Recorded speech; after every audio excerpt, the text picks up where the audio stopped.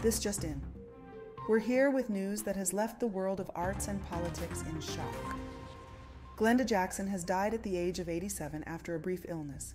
Stay tuned for the full report. Jackson passed away peacefully on Thursday morning at her home in London, surrounded by her family.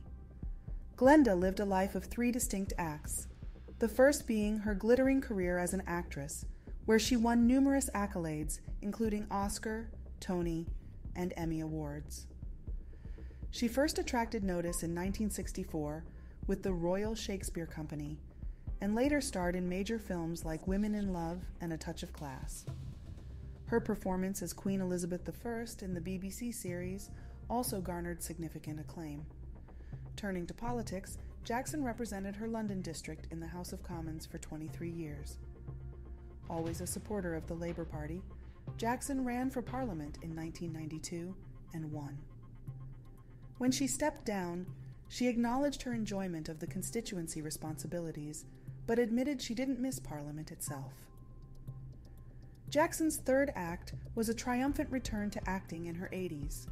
She played King Lear on both London and New York stages and starred in Elizabeth is Missing, a television film about a woman coping with dementia. Her work in Edward Albee's Three Tall Women also won her a Tony Award in 2018. Tributes have been pouring in for Jackson from around the world, recognizing her as a tour de force in acting and politics.